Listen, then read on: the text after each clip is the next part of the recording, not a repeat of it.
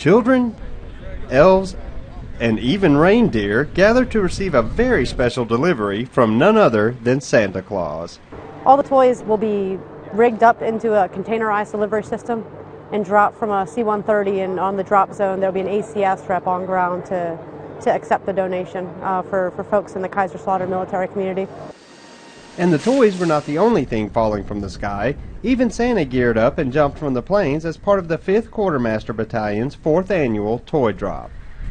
I think it's important to show not only the Army community, but also the Kaiserslautern military community and our partner nations that we care during this time of the holiday. Along with Santa and his toys were more than 120 other service members, not only from the U.S., but from the Spanish, Dutch, Polish, and German militaries.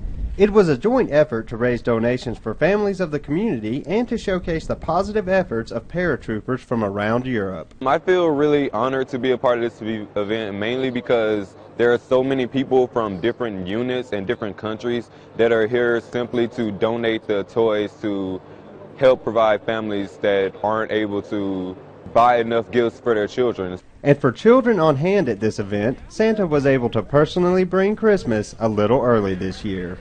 From Ramstein Air Base, I'm Army Sergeant Austin Majors.